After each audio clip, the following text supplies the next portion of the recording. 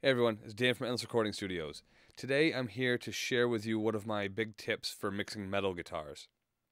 Now, a lot of times you get a metal band in the studio, they want that sound, that scoop mid, super gainy, that it almost sounds mushy. It sounds great to them when they're in the studio and it sounds awesome by itself, but then in the mix sometimes you find that it's kind of doesn't have any articulation, no pick attack. It's kind of mushy and it doesn't really stand out from anything. And then by the time you push the volume on the faders up enough where you can hear them really well, it starts to drown out the drums and the vocals and everything. And there's several ways to attack this, but one of them I'm going to show you one of my favorite tricks right here today.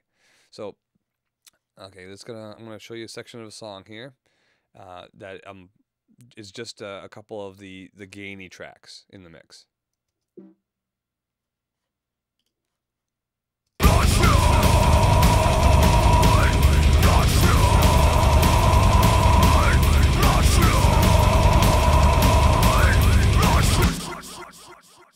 Ooh, delay. Okay, and then I'm going to solo those up real quick for you so you can hear it.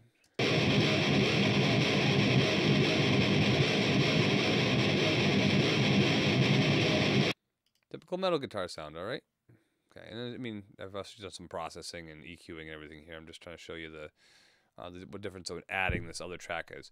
So first off, what we're going to do here is that you need to make sure you have a DI track. So right here, there's 3 tracks you can see right here, right now. The DI track, the high gain track, and then my special sauce track here. So DI. There's another video. There's 2 videos actually that I want you to watch. I'm gonna put the links in the description. One is for my DI video. It tells a little bit about what a DI is, how to use it, and why you want to use it. And this is one of the reasons. And then there's the second video in the series is about reamping, a little bit how to do that. So what we did here is we have the DI track. See if I can hold this up.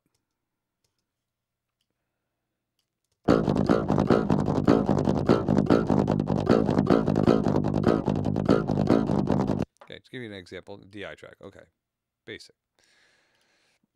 So we recorded that off the output of the guitar into a DI box before we did any recording of the tracks. So then you record a track like this.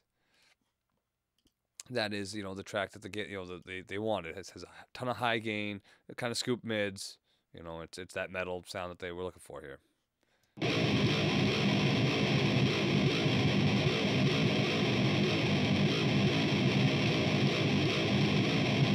Now they're doing pretty fast and heavy riffing here, so it's going to be kind of difficult to articulate that. The best they can play, the amp sound they're going to want to get, it's going to sound a little mushy. And now there's nothing you can do with that original track really. If you take away some of the gain and add some more of the mids and stuff, then you just end up with a tone that you're not really looking for. So what I like to do is we take and we reamp this DI track through either the same amp or another amp at a much lower gain and a lot more mid-range. And you end up with something that sounds like this. Here, I'm going to turn this side off.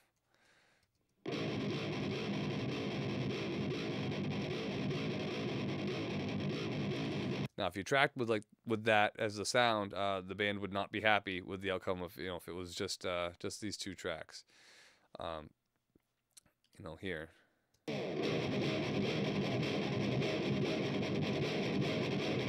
Oh yeah, metal goodness right there. But however, you take and put them in the mix with these 2 and add them in.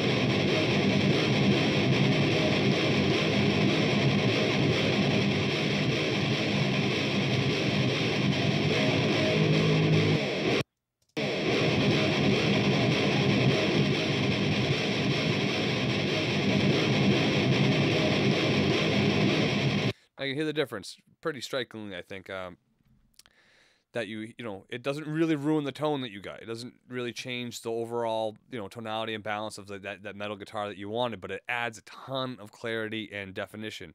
So now you can get something that really punches through the mix. So now we're going to hear it in context with the mix. Without first. Again, there's going to be a little bit of a volume jump, but...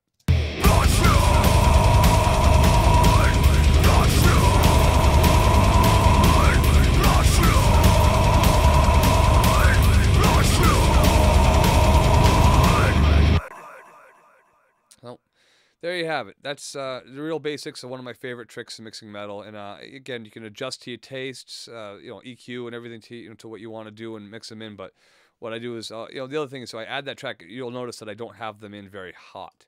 Um, you kind of what I kind of do is blend them in till it sounds good. You can start like this.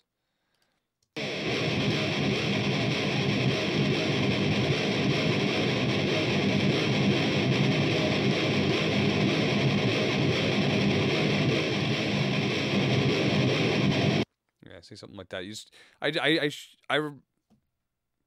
I do the reamping, and then I bring them in and I pull the faders all the way down to 0. And then I get the main track kind of where I want it, and then I pull the reamped low gain track up until I hear the punch and articulation that I want. So I'm not looking to actually hear that sound of that secondary track.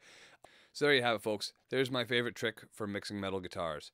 Why don't you go ahead and click those other links that I talked about below that'll show you the DI and reamping videos that go along with this. Click the subscribe button so you don't miss anything else, and thanks for watching.